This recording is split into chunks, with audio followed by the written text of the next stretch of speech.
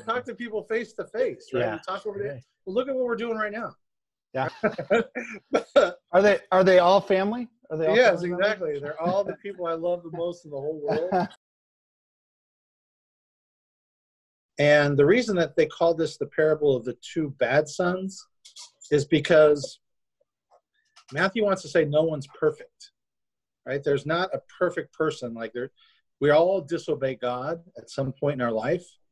And when it comes down to it, it's our actions and not our words that's going to save us. That's really very important, especially in these times, right? And times when we kind of judge other people a lot.